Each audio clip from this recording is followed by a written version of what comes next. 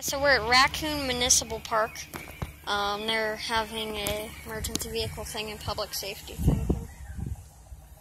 The Raccoon's engine, I believe is Potter Township's tanker, Midland's ladder, mobile command center, medic rescue, and a SWAT truck. So yeah. Alright, so we're at the SWAT truck. This is a ginormous vehicle. Center PD owns this vehicle.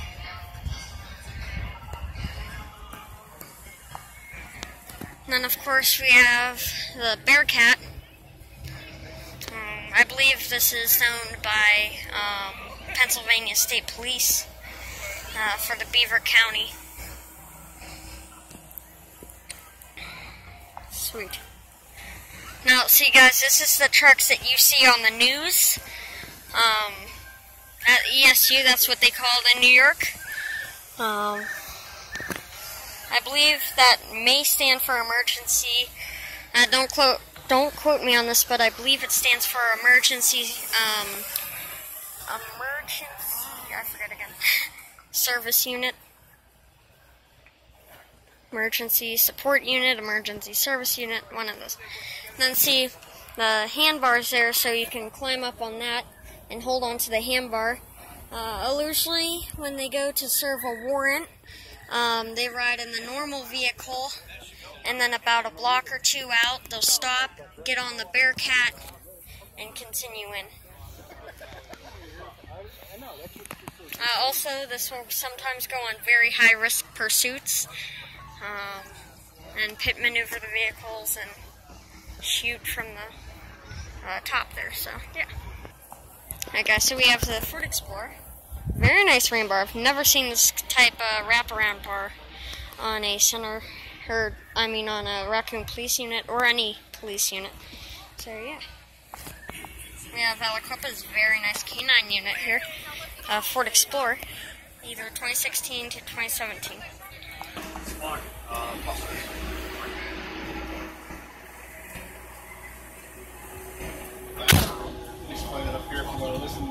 Oh, okay.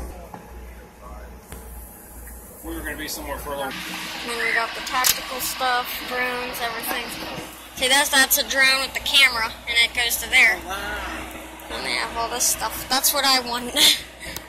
And they have all kinds of stuff with this.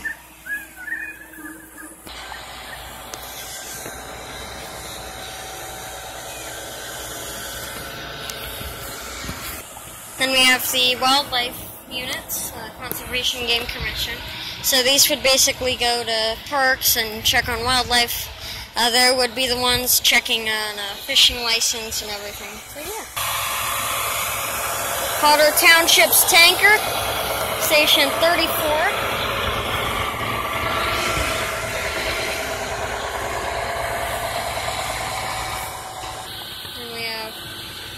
Clint 95, Midland's truck.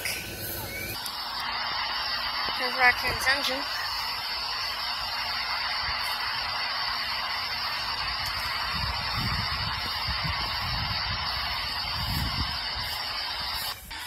And they have their extrication tools.